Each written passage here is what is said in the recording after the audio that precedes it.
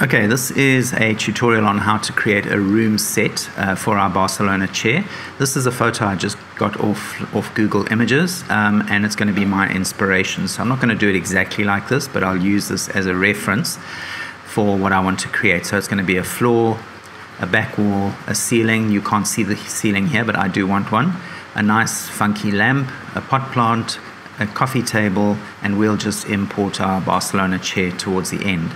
Okay, so let's get started. Obviously with the room you would start with a box. So I'm going to draw out a box and I'll set the length to 6 meters, so that's 600 centimeters, the width to 10 meters, that's 1000 centimeters, and the height to 250 centimeters. And then drop the tool, let's call it room, and set the color to our gray color. Now let me just center the object on the scene. So you'll notice that whenever I create an object I reassign the color to gray, and this is a bit tedious, but I've just got used to doing it. But if you just want every new object to be one color, what you need to do is when you assign your color, you need to uncheck this assign random colors. So just uncheck that, and then from that point on all your objects will be one color, and that's your current color. So I should have probably done that quite a while ago instead of constantly changing the color, but just force of habit. Okay, so we've got our room. One other thing that I keep forgetting to do, and it's a very bad habit, is not setting up a new project path. So what I'm going to do is I'm just going to go to my desktop here, and I'm going to make a new folder, and I'm going to call it Barcelona chair room set. Okay, and then back in Max, I'm going to go to File, Set Project Folder, and I'll go and find that folder here. Okay. And it's probably a good idea to save at this stage as well. And it takes me to my scene folder, and I'll just call it room set V1, version 1. Okay, so from here on my modify tab, I'm going to apply an edit poly modifier. I'm going to go into polygon view, and I'm going to remove 3 walls. Remember, when you're modeling something like a room set, only model what your camera is going to see. That's a good thing to remember. It's kind of like producing a movie. In movies, the sets are only what you actually see on camera. So now we need to select these 3 leftover sides, and we need to flip them so that they're facing inwards. Okay, flip. And, oh, I think I missed the bottom one. Let me do that one on its own. Okay, so all polys are facing inwards now. Okay, so the first thing I want to do is to create a skirting at the bottom here. So I'm going to go to edge mode, select this edge, and I'm going to create a shape make sure it's linear, and I'm just going to call it skirting. And I'll go and select that skirting object, and I'm going to apply a sweep modifier. And I'll choose, let's go with channel. Actually, no, channels, angle will be a good one. Okay, and then let's go make some changes here. So I need it to be flipped. Okay, and then let's just get the size down a bit. Let's make it the thickness 0.2. The length, let's set it to 10 centimeters, and the width to 2 centimeters. Yeah, that's about right. And then our offset value on the X a little bit out, and on the Y a little bit up. Okay, so now we've got that going on. Let me just put F4 on so I can see the segments. Okay, and then I'm going to repeat that for the top to make a cornice. So edge, select that edge, create shape. Let's just call it cornice. I'll go and select that shape, and the same again, sweep, and we'll choose angle. Let me go in here and see what I got. Okay, we need to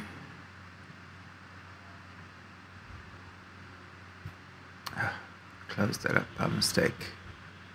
Okay, and then that's what I want. Okay, let's make the thickness 0.2. Okay, and this one we'll make a little bit taller, and we'll set it to 5 centimeters width. And then for offset, we'll move it down and out a little bit. Okay, so we've got a cornice at the top and a skirting at the bottom. So back to the room, I need to select this edge, and then under selection I'm going to ring it. So I've got the other edge as well, and I'm going to go to connect settings. So I need to set the top and the bottom for my windows. So I'll set 2 segments, and I'll just spread them out a bit so the windows go quite high and quite low, maybe not that low, and then I'm just going to shift the whole lot up a bit to about there. Okay, and with those 2 selected, I'm going to create a shape again, and I'm just going to call this rails.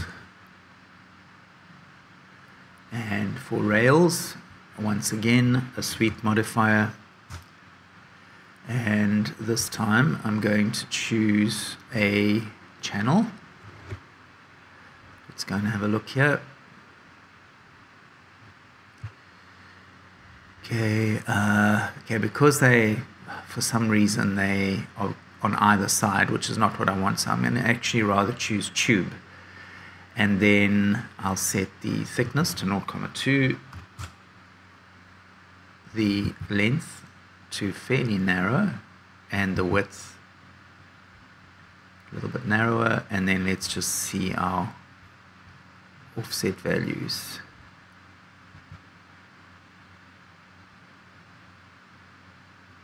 Okay. All right, so we've got that. In fact, that looks wrong. Let's go back down to just close up these roll-ups. Let's just reset all the offsets. That's better. Okay, I think I'm just going to leave it at 0 and 0. Okay, so we've got our rails, kind of picture rails type things. Now we need to go back to the room, and we need to create geometry for the actual windows. I'm only going to do 2 windows. So under edges, I'm going to select, just go into my select object.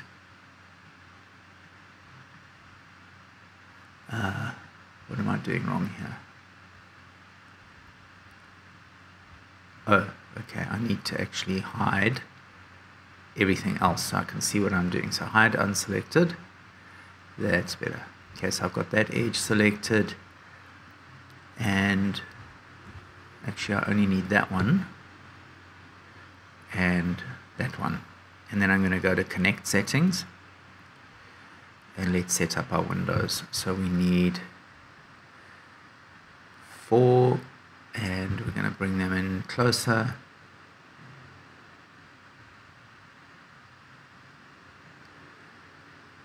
Okay, and okay, that's fine. And then what I'm going to do is bring them in even more close. So I'm going to take just these 2 and move them in, and then just these 2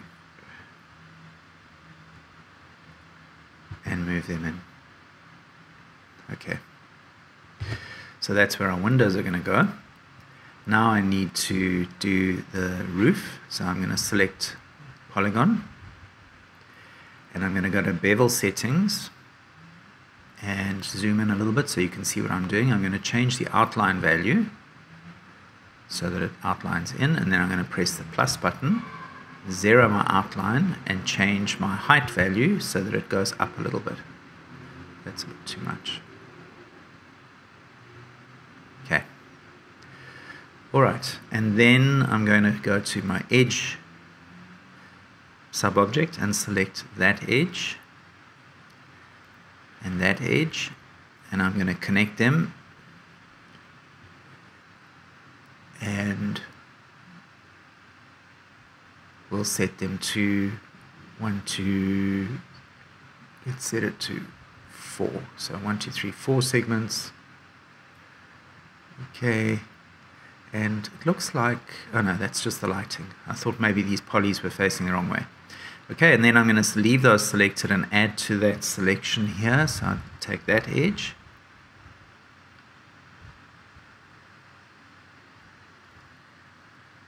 And that edge, and do a connect the other way, but let's just do 2 this time. And okay. Alright, so we've got some extra geometry there. Then I'm going to go to polygon. And I've just got those inside ones selected. I'm going to go back to bevel settings and zero that out, and I'm going to change the outline value again, but this time I'm going to change it to by polygon so we get that sort of result. I'm going to press plus and zero out the outline and change the height up a little bit. So it just gives us detail as though there's some beams in the roof, and we'll set material IDs to those eventually. So that's basically the room. If I just unhide everything and I just set my shading to flat color so we can see everything, you can see that I've got my ceiling and I've got my places for the walls. So I'm ready to go. So I'm going to take the 2 polys out for the windows. Okay, and I think this is probably a good time to save, so I'm just going to say save a copy as, and just say save, and it's going to add an O2 to the version. So I'm adding versions as I go.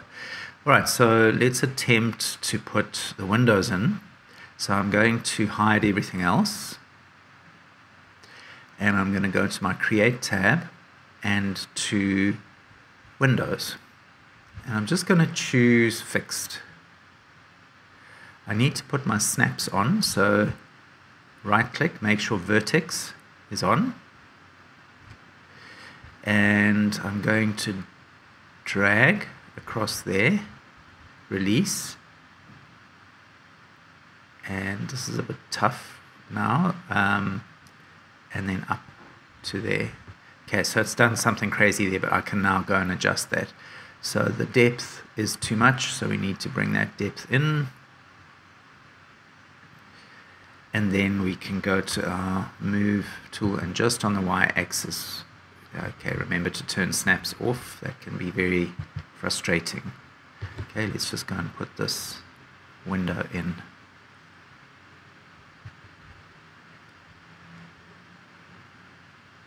Okay. Alright, and then in our parameters for the window, I'm going to go to panels, and we're going to put in 1, 2, 3, 4, and 1, 2, 3, 4. Okay, and then I'm going to hold down Shift, make a copy next door. And I'll make it an instance so that if I make any changes to the original one, I don't have to do it twice. Okay, so I've got the basics of my room. Now I need to, unhide all. Now I need to move on to creating some furniture. Okay, so there was a kind of interesting lampshade. So I'm going to go to my Create tab and back to Standard Primitives, and let's just make a cylinder. Okay, this will be the base of that lamp. Let's zoom in a little bit and let's change some parameters. So let's round it up to 30 centimeters.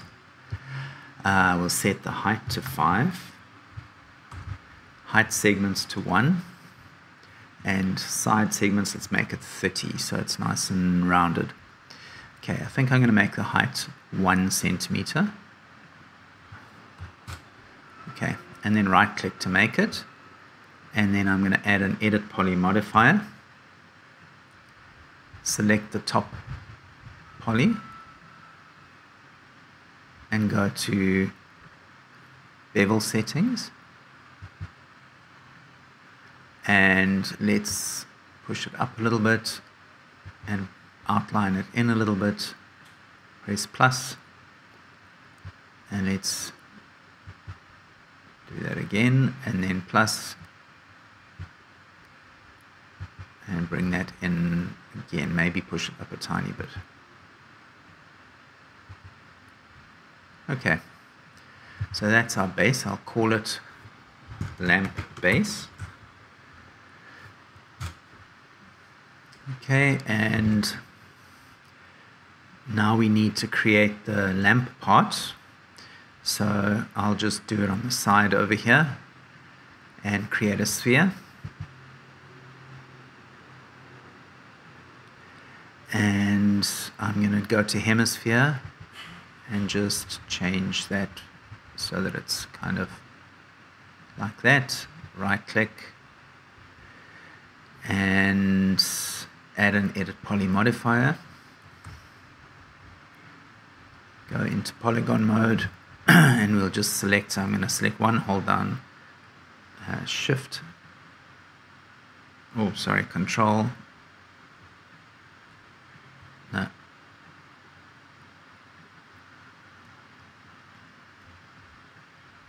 doesn't want to run around my selection, so I'm just going to keep holding control and go all the way around. Yeah, loop is not available, so just got to do this by hand.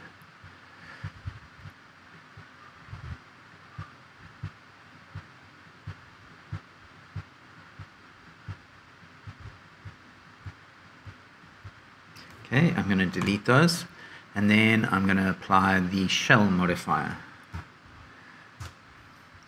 And it's a bit thick, so let's just make it 0.2 centimeters thick. Okay, so that's the kind of shaded part.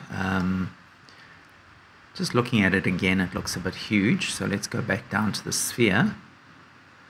Let's just bring that radius in a bit. That's better. And then back up to shell. All right, so now we need to create the kind of the support that goes round. So I'm going to switch to my front viewport, and there's my base there. So I'm going to use shape, line, and I'm going to start at the bottom here and click and drag up, and then bring it around.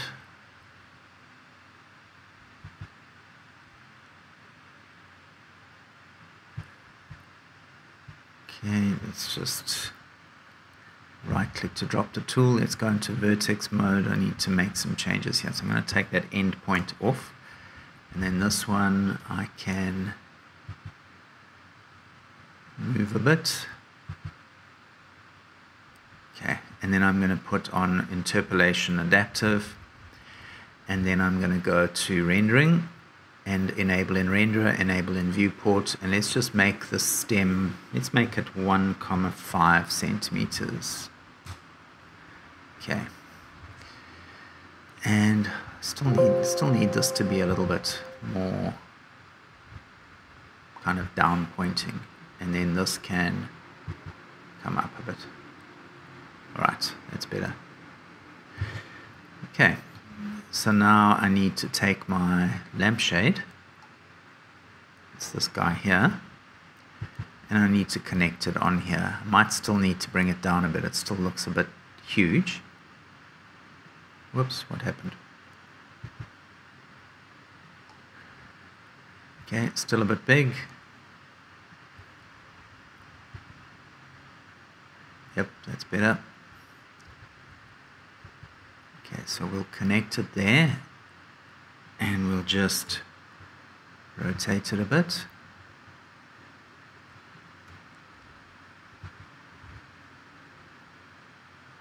Okay, now I need to check in another viewport to make sure everything lines up.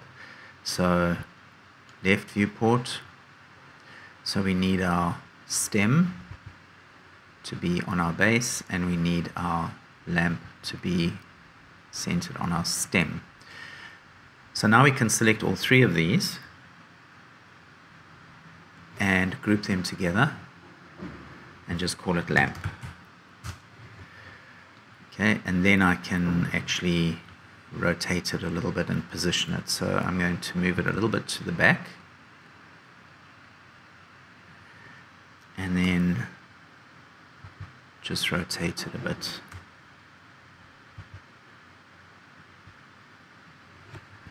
Okay, so there's our funky lamp. Okay, the next thing we need to create is a pot plant. So let's move on to that next. Okay, I better save. So save, copy again. And to make the pot plant is actually pretty straightforward. We'll take a cylinder again, draw out a small base, just bring it up.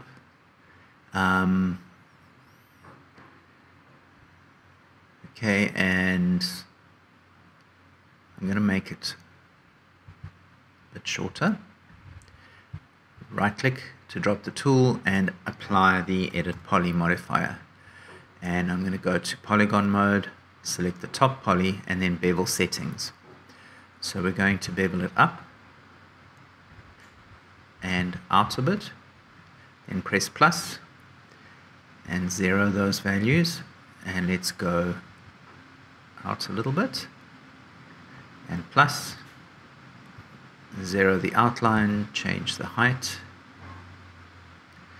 okay, and then plus 0 the height, bring it in a little bit, plus again 0 the outline and take the height down.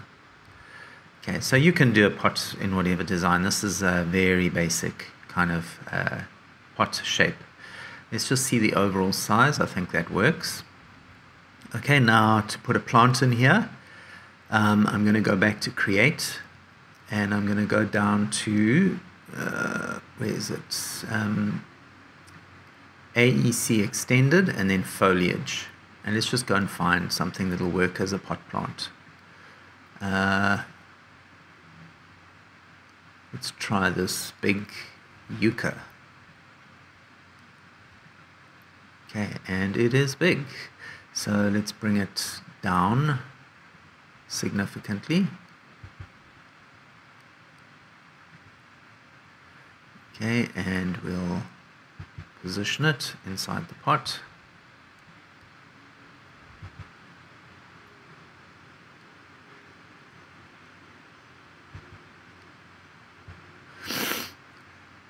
Okay, you'll notice that when I click away, the detail is lost. And that's just a method that's used in Max to save processing time. So in my case, because this isn't such a complex scene, I don't want that to happen. So I'm going to go here and it says viewport canopy mode. When not selected, I'm going to say never. So now when I click away, I actually get my pot plant. So I'm going to select the plant and the pot, group them together, and just call it pot plant. And we can move that to the back up against the wall, not going through the wall though. Okay, that's fine. Okay, the next thing I want to do is make a rug or a carpet. So that's just literally going to be a basic box. So box, and we'll drag that out, and then let's just go back in here and make sure that it's a nice standard size. So I'll make it 400 centimeters wide. Let's make it square, 400 width, and height I'm going to say 0,3. Okay, so it's just above ground level. I need to check that in one of my orthographic viewports. So let's go and have a look in our left viewport and let's see. Okay, so it needs to be a bit above the ground. Okay, and maybe a little bit away from the lamp.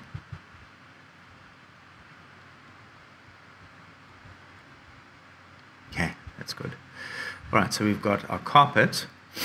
I want some artwork on the walls, so I'm going to go back to box, and this time I'm going to put auto grid on, which means I can draw on an existing object. I'm going to drag out a big painting here, and I'm going to put auto grid. I'll put it off next time I use it, but let's go back in here and let's just change some settings here. So let's make this a 2 meters. Maybe not. It's a bit high. Let's make it 1,5, or that'll be 150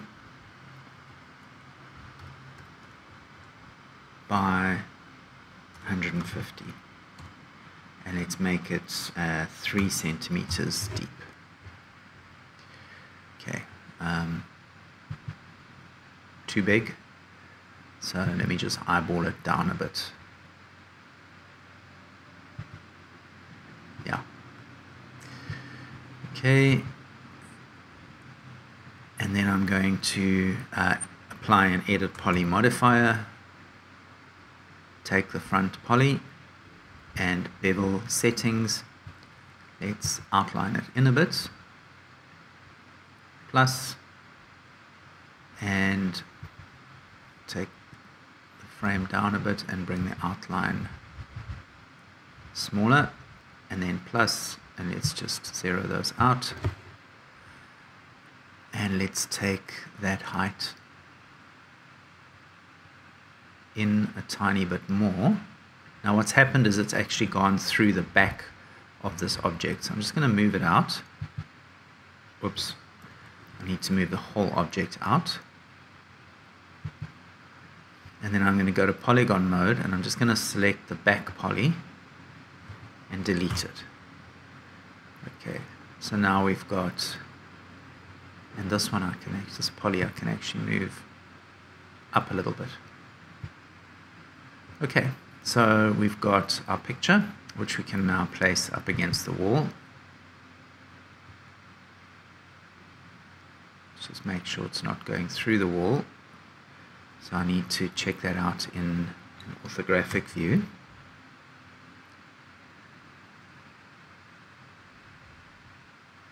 Let's just make sure it's selected.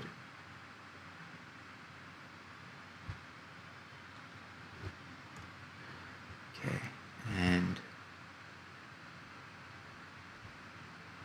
let's put it there. Okay, and I'm going to make a copy of that to the other side. Not as an instance, because I want different pictures in each frame. Okay, so we've got our picture frames, our windows, our plant, our lamp, our rug, but now we need a coffee table, and this is going to be a really simple design. So again, a box. I'll put auto grid off because the grid is automatically on the ground there. And let's just make the top first, and I'll move that up a bit. And I think we're going to make this a glass table, so we'll change the height. Let's make the height 1 centimeter, the length 100, the width 80.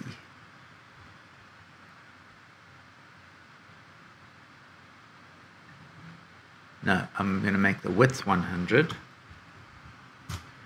and the height, sorry, the length 80. That's better.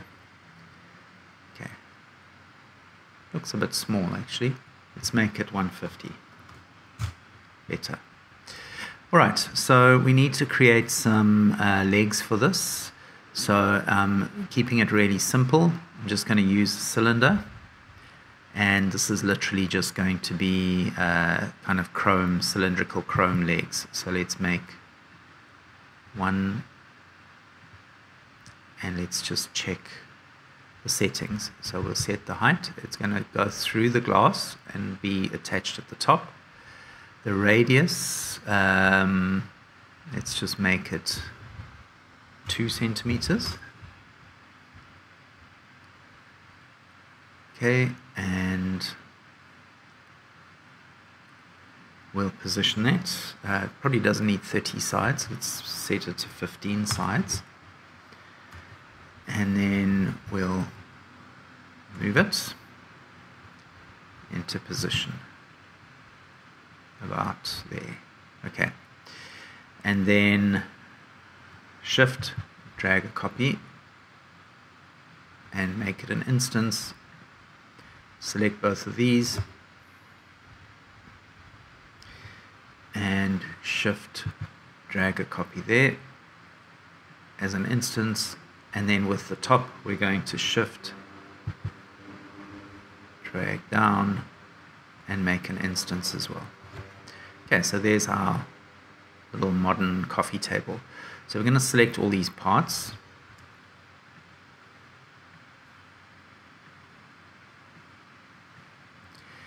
And group it and call it coffee table. Okay, so I need to just clean up a little bit here. So I've got some stuff to fix. So the box is going to be called carpet. That is painting 1. That is painting 2. Okay, window, lamp, pot plant, rails, room, skirting. So skirting, whoops, went somewhere else there. Skirting, room, rails, cornice should be grouped as room. Okay, so we've got carpet, coffee table, 2 windows, lamp, painting 1, painting 2, pot plant, room. Okay, it's a good time to save.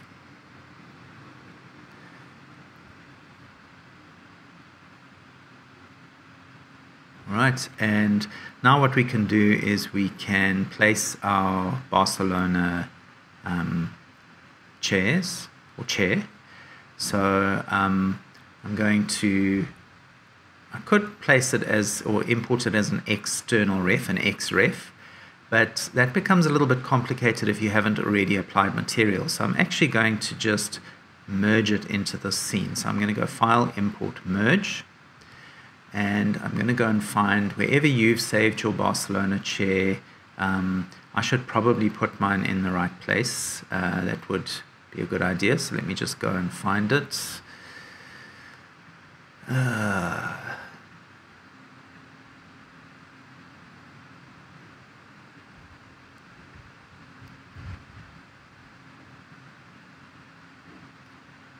there it is there. I'm just going to copy that and then go to my desktop and into my scene assets, and I'll just paste it in there. Okay, so now I can go in here, scene assets, there's my Barcelona chair. I'm going to select it, and I'm going to bring in geometry, shapes, no lights, no camera, no helpers, no space warps. Groups are fine, no bone objects. Okay, so just the object, and bring it in. Okay, so there it is.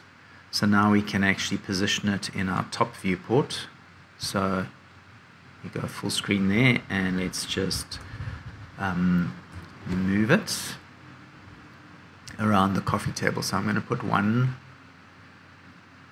over there, and then shift drag a copy there, and I'll make it an instance, and then shift drag a copy here,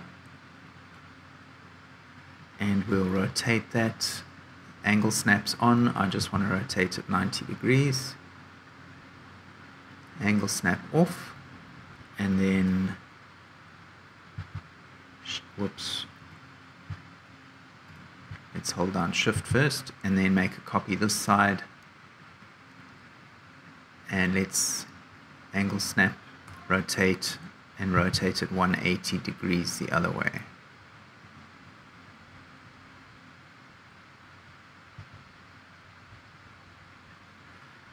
Okay, and just position it a little bit more carefully. Let's see what that looks like. Okay, pretty decent. So we've got everything we need for our room. Let's just save a new version.